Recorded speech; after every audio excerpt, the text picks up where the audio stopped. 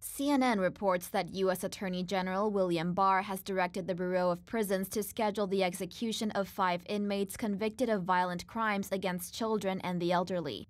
The men will be executed in December 2019 and January 2020 at the federal penitentiary in Terre Haute, Indiana.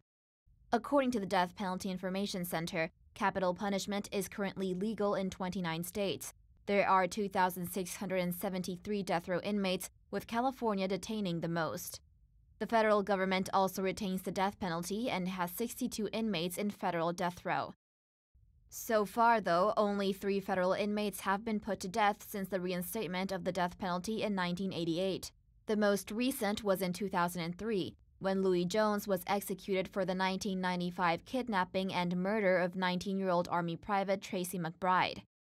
Per Barr's direction, the 3-drug procedure previously used in federal executions will be replaced with a single drug, pentobarbital. According to the BBC, pentobarbital is a potent sedative which slows down the body, including nerves in the brain, to the point of death.